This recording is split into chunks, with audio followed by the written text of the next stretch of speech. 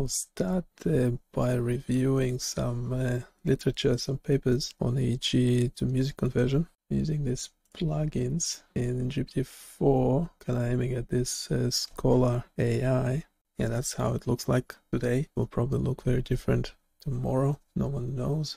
But when you use the plugins, you can select your plugins. I have this 3 selected. I did a review before of this Cudulator. It was kind of working okay. It was integrating with my Visual Studio Code, but yeah, I do have GitHub Copilot as well. So yeah, so I'm not sure which one's better. You can probably guess.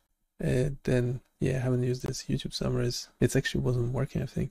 I have to try it again. But yeah, this Scholar, as it says, unleash scientific research, search 200 million plus peer-reviewed papers and explore images and text from scientific PDFs. Okay, that's fine. So when asking for EEG to music generator, it's generated this general overview. That's fine. We covered it in previous streams.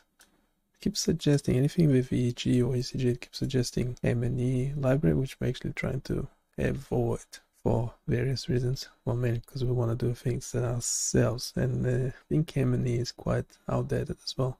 So I have the same prompt with papers at the end, and yeah, here it's using this Scholar AI. It has its own API. It's using these keywords. The queries paper on EEG to music generation, sort by relevance. I don't know why it's giving offset of 4, assumingly there's 3 other papers. So it did give a list of papers. However, I wasn't able to replicate that search myself. So if I do a general search, EEG to music generator, I get a whole different list of papers. Well, at least the first one is not on the list. The other 4 is actually not quite relevant. So I guess it's because of the brain-computer interfaces a keyword in there. Yeah, so then I tried doing an advanced search, which you can do from here. Where is it again? Why is it going away? Or. Oh, come on. Well, that's how advanced search line looks like in Google Scholar. It's merely because you change. It's really hard to get there. Yes, we have music generation. Should be in quotation marks. I don't know. But anyway, this Scholar AI API is obviously different. Well, because the actual Scholar google.com doesn't give me the same papers. Anyway, so that's something to further explore.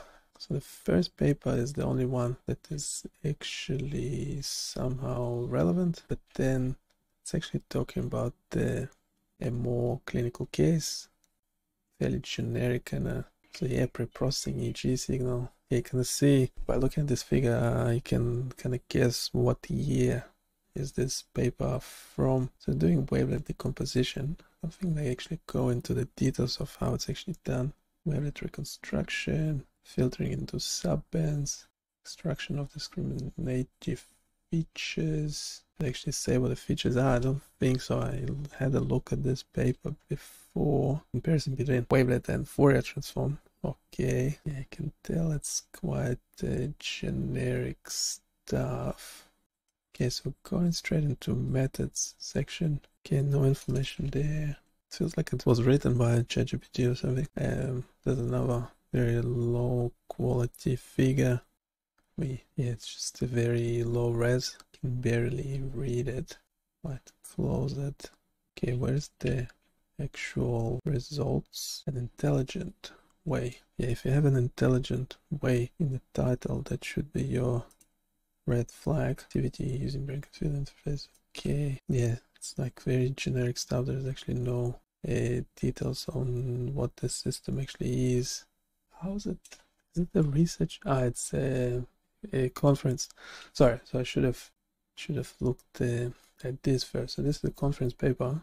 So might as well close it. But that's the first. We asked for papers, and that's the first thing that this add-on in GPT-4 Scholar AI gives us. So first, we're asking for papers. It's not really a paper. Other things are not really relevant because it's mainly focusing on brain-computer interfaces. This is games, so no music mentioned.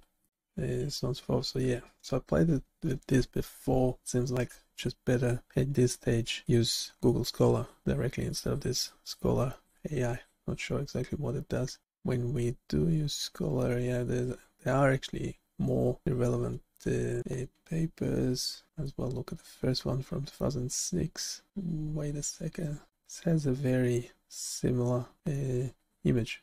I have a feeling the authors are different. The PDF is available some Japanese website.